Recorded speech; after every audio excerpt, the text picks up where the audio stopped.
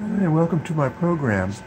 And what we have here are two old heating pipes in the basement of this, I'm going to say, late Victorian, early Edwardian home in the Roland Park area of Baltimore, Maryland.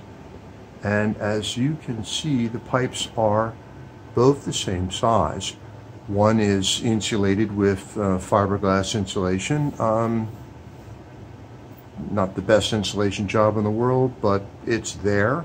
It used to have asbestos on it, and I think you can tell that because the paint on the fittings to encapsulate any stray fibers there.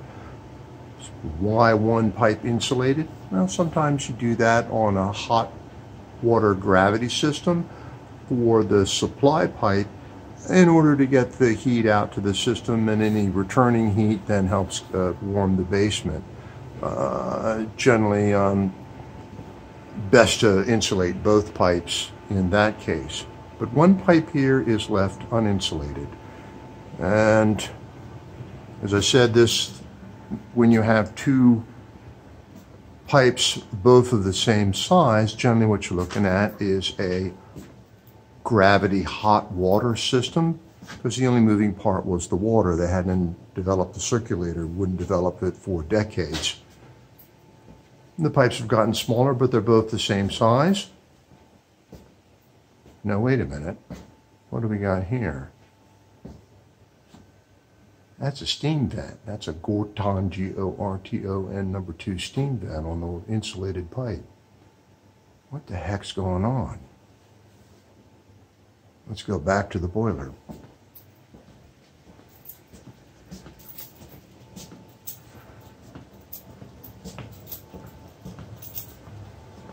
Hot water pipes attached to a really old American standard steam boiler.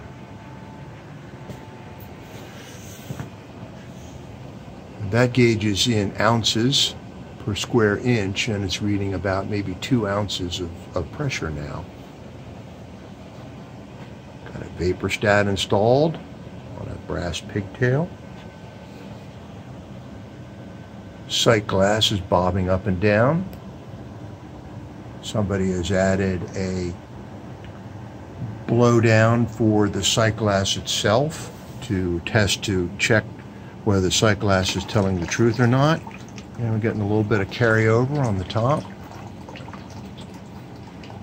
All right, McDonald Meller number 67 has a electronic ignition, which is an upgrade. When we open this, we're going to hear the burner go off and the 101A click on.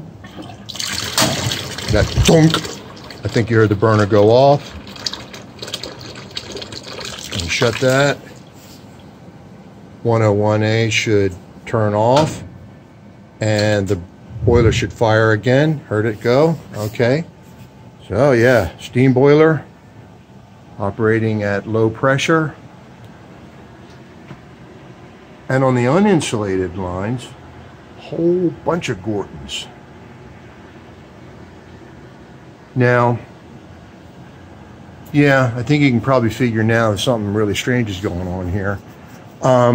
That's what we thought too when we first encountered this thing. Somebody had gone to the great expense 100 years ago of installing a hot water gravity system, and then sometime later it was converted to steam, and then we came along and upgraded the steam. I'll have a little bit of, confess to a little bit of schadenfreude that, there's that garbage 101A there. With this big 90 VA transformer. These are the traps that we encountered. Old Sarco H. I think these are pre-war, which war is a question, but yeah, pre-World War II. We had rebuilt these a while ago with tunstall capsules. These are probably removed radiators were probably removed during past renovations. I haven't been in this house in about 15 years when we did the major upgrades. But here we are. Somebody had converted a hot water system to a steam system, a vapor system, and probably because the hot water system didn't satisfy at the time. So many times people want to convert a two-pipe steam system into hot water. So this is an example of the exact opposite. And of course, this is pleasing to see.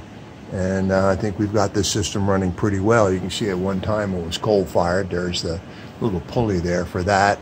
A lot of nice details. There's more of the same. We got Gordon's at the end. This is lovely cast iron pillars here.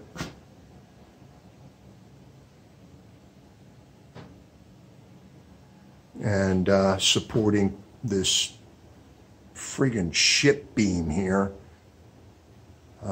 with this massive construction. So this house was built for the centuries and got a steam system to match. Thank you all. Hope this was interesting, and I'll talk to you later.